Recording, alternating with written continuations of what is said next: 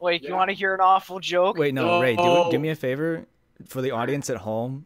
Do you mind repeating that story if that's okay? Oh, it's fine. So I have a coworker. We'll say his name is Joe. All right, because I don't think he'd like it if his real name was said. His But name's Billy Bob Joe.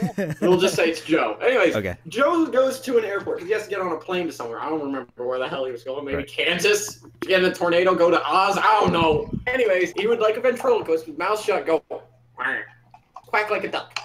One guy in the airport, I would say, who brought their duck? So he gets on the plane later, and every 5 minutes he continues going quack. When one time, about an hour into the flight, his friend's sitting at the window seat, looking out the window, not giving a damn. He's like, "Oh my god, stop quacking already!"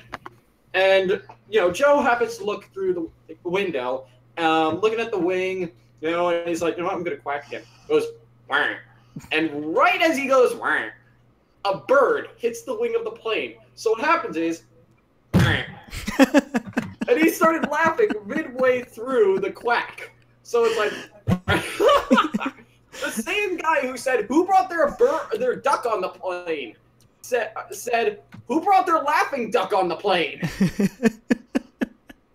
And honestly, every time I see him at work, every day, he at least once a day goes "Wah." Once a day. This was before my I even met God. him, by the way, but still, That's so one of my freaking favorite funny. stories he's told me. Yeah.